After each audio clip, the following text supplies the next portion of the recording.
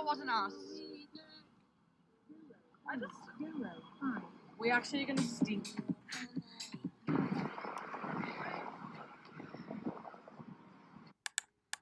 Hey folks, welcome to my YouTube channel. What you saw here were young pranksters spray milk on women cruising the Yarra River. Yeah, unfortunately you get some morons in Melbourne where you book a cruise boat and somehow whoever's on the bridge would just play pranks on you. So a Sunday birthday celebration along Melbourne's Yara River over the weekend had been soured by milk at the hands of a young prankster. The young Victorian man boasted online on Sunday of several instances in which milk was poured on members of the public around the Yarra in SouthBank. Some show a young man hurling milk off the Evan Walker Bridge in SouthBank onto people in hired leisure boats below. Yeah, unfortunately, no one wants to experience this. Yeah, unfortunately, some unfortunate ones do have milk over them or whatever stuff people throw at them.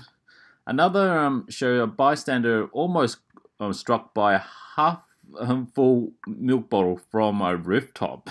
Oh goodness, this is worse than getting anything else.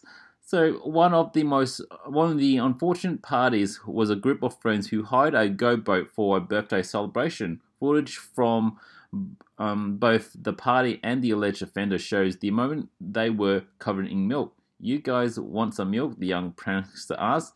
"Don't, oi!" the four young women plead before they and their cheese platter and Bluetooth speaker got soaked by dairy. Oh goodness.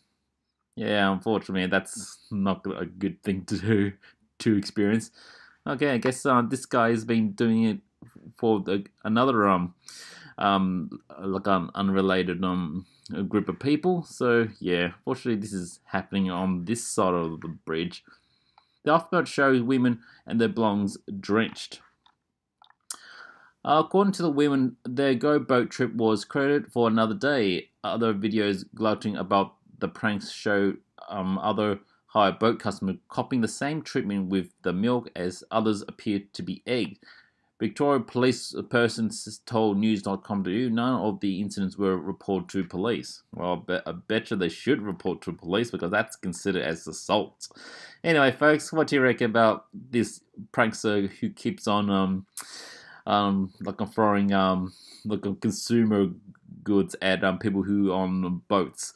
Let your thoughts know in the comment section. Anyway, have a good day.